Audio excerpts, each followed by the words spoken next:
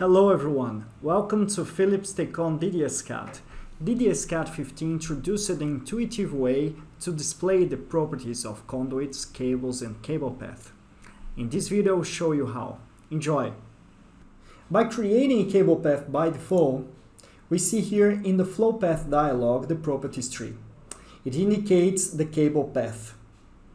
And in the below conduit we see here the information gray, meaning the conduit is inactive. If we right mouse click the cable path embedded, we have the possibility to add a conduit. Then we can select the conduit type 1 from flexible light to protective conduit and then a subgroup. Now I will draw this from the board to close the socket. And I will start a cable function. We see here indicating that this cable does not belong to any circuit, and we see the selected cable type. I want to start this cable using a conduit.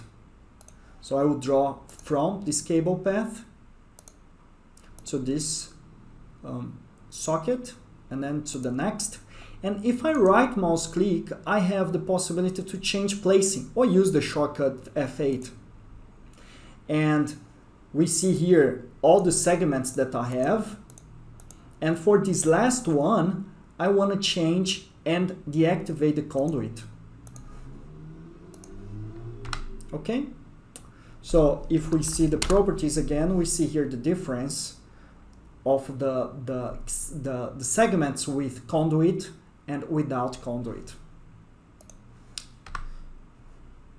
Now we'll select this circuit number 1 and copy circuit properties.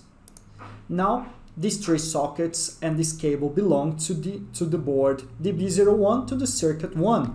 Let's double click this cable again. We see here the indication that this cable now belongs to DB01, circuit 1, cable 1. Okay?